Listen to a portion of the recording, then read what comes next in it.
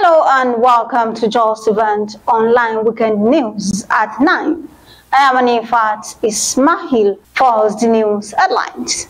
Shettima demands a more united Nigeria. Federal government to support 250,000 farmers on wheat production.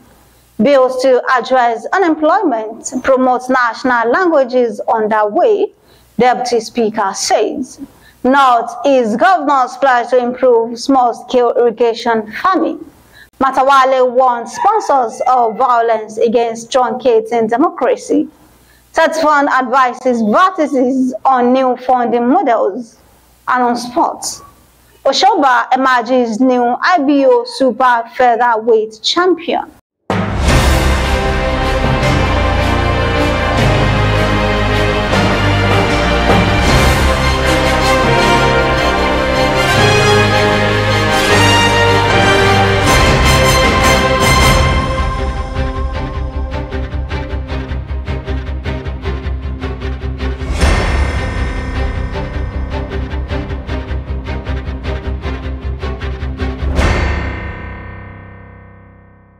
Now the news in details.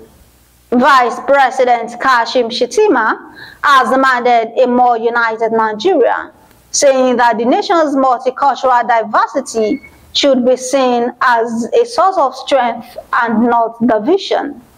Shettima said the administration of President Bola Tinubu recognized the roles of traditional institutions in navigating the intricacies of the country's diversity, and would therefore always prioritize activities that are designed to celebrate the rich cultural heritage of all the tribes in the country. The federal government has pledged to support about 250,000 wheat farmers with 50% input subsidy to cultivate about 250,000 hectares of land during this year dry season.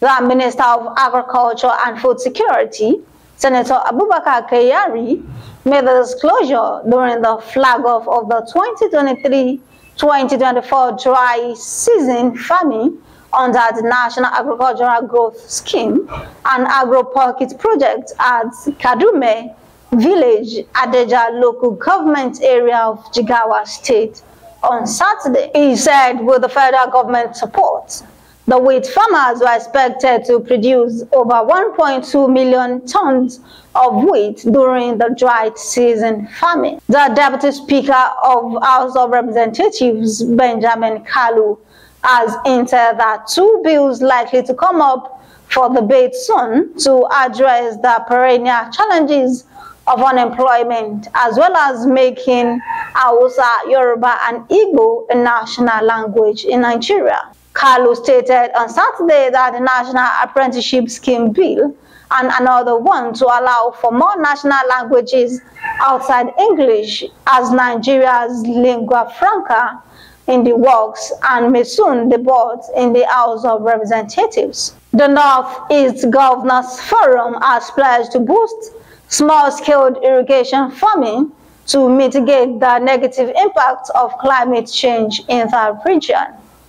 The chairman of the forum, Governor Bagana Zulum, said this at the opening of the 9th meeting of the Governors Forum in July on Saturday. He said that agriculture is the mainstay of the economy and livelihood in the region that needed bolstering.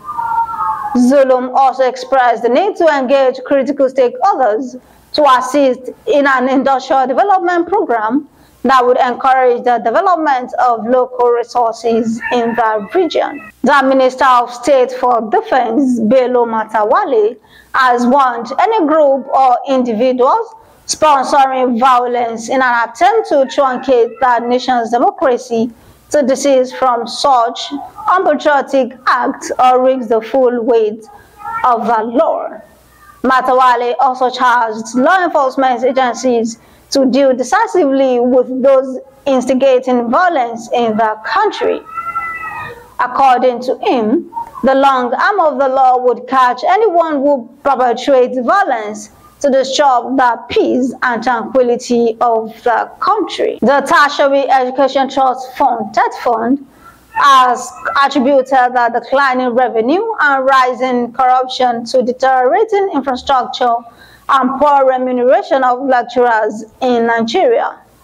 Executive Secretary of TETFund, Soni Ekono, who stated this while delivering the 51st convocation lecture of the University of Nigeria, Nsukka, advised Nigerian public universities to adopt a new model of sustainable funding to guarantee self-sufficiency. Ekono urged universities to go into the core business of education delivery, research and service such as consultancy, clinical medical services, agribusiness, technology parks, and innovation hubs that will be self-financing and generate surplus revenue to fund their institutions. The last on the news is sport. Elizabeth Oshoba, 2022 Commonwealth Games silver medalist, has emerged as the new international boxing female super-featherweight champion after defeating Italian boxer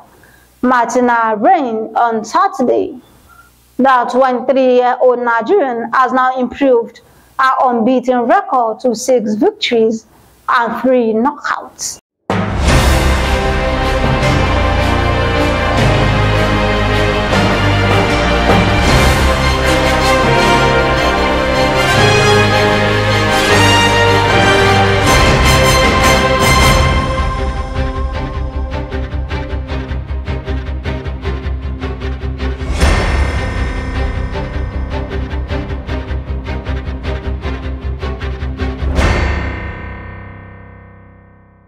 We have come to the end of the weekend news. Here is the recap of the story.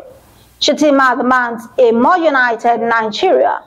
Federal government to support 250,000 farmers on wheat production. Bills to address unemployment, promote national languages underway. Deputy Speaker says North-East governors pledge to improve small-scale irrigation farming. Matawale warns sponsors of violence against truncating democracy. TETFund advises varsities on new funding models.